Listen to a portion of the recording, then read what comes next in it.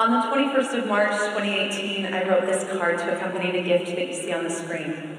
Dear Tabatha, I use this word serendipity a lot for the work we're doing together, but these happy accidents are absolutely backed by our intentional, thoughtful collaborations. So thank you for putting your head together with mine in a way that, fingers crossed, will benefit others for a long time. Sincerely, me. We've all heard of love stories that began with a serendipitous meet cute, scientific discoveries sparked by the oops of an absent-minded professor, and aha moments turned business innovation, turned to gold. But what about the work we are doing together every day? Is it possible that happy accidents like these aren't exactly accidental after all? So can you engineer serendipity and collaboration? We believe that you can. No one wants to attend another meeting. A meeting that could have been an email, a meeting where the most productive thing that happened was the organization of your inbox, or worse, death by meeting, because there's yet another collaborative effort on the latest social issue, innovation, or idea by leadership. Oftentimes we find ourselves in groups that are disorganized, lacking purpose, and seeking actionable items that aren't just busy work. But what if your meetings could be enjoyable? Your purpose clear, and your actionable items aligned with the work that you are already doing. With the right combination of intention, space, and authenticity, your collaboration can make the change that you desire. We stumbled on how to create a container for happy accidents to happen when our committee was asked to change the story on early childhood in our community. Holding our collaboration together became our top priority when in the meeting after Rebecca and I were voted co-chairs, we were informed there would be no funding to support our work.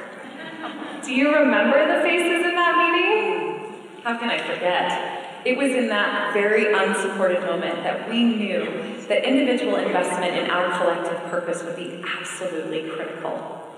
It meant that we needed to name our intention. Now, this has become a buzzword of sorts for beginnings.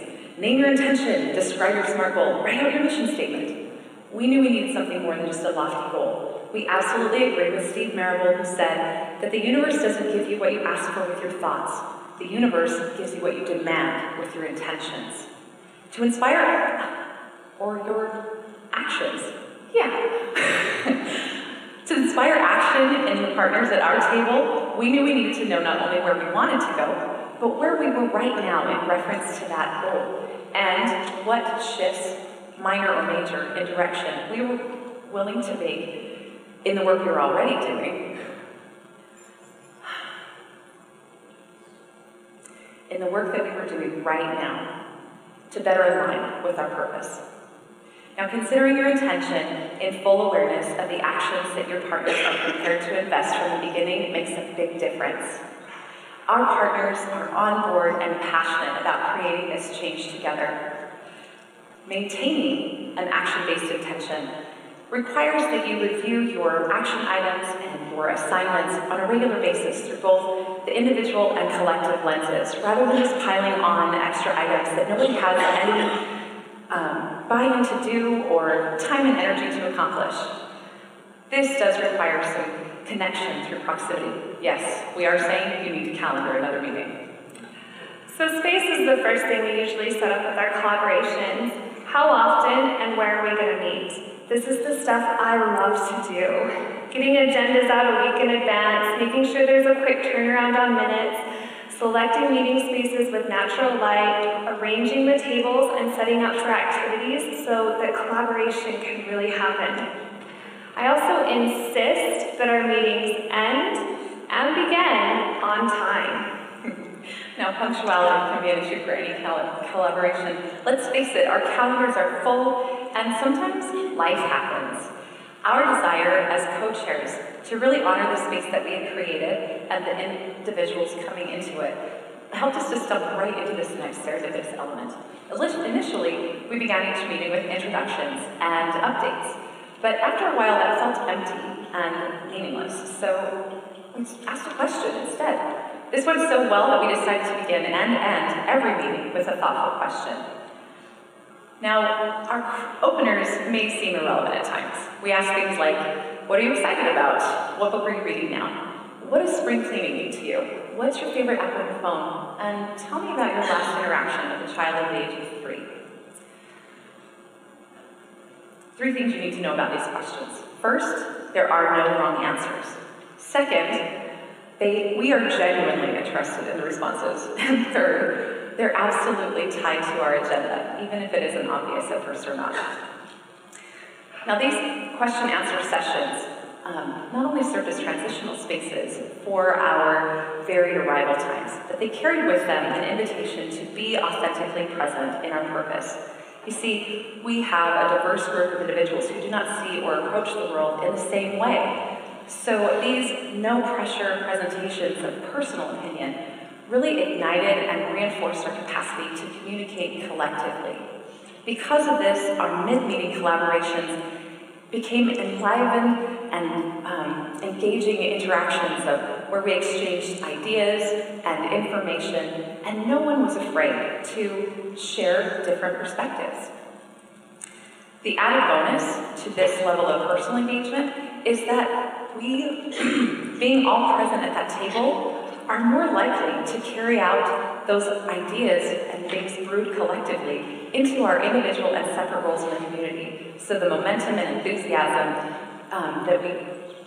that are sparked together are not lost when we're alone or apart.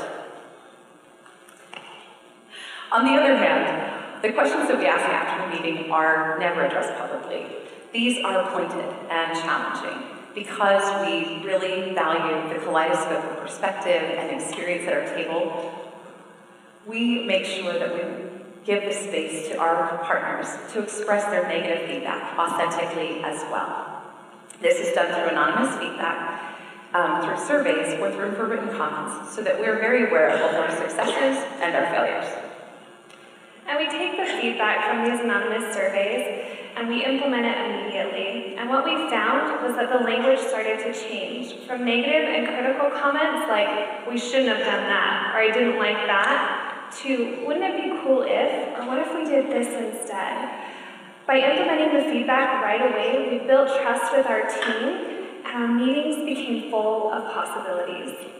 We also don't defend our past actions.